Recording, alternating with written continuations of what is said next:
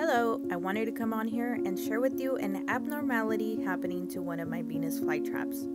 I purchased this Dingleys Giant cultivar at the beginning of the year. In May, I noticed that the flower stalk began to look different from those of my other plants. I then found out that this abnormal behavior is something known as a false vivipary. A false vivipary occurs when a flower stalk begins producing a plant or traps on the flower stalk instead of a flower. This behavior is not common, but it does occur. The traps that are developed do function just like those of a regular plant, and if you wanted to, you're able to cut and plant the false vivipary and it should root and continue to grow.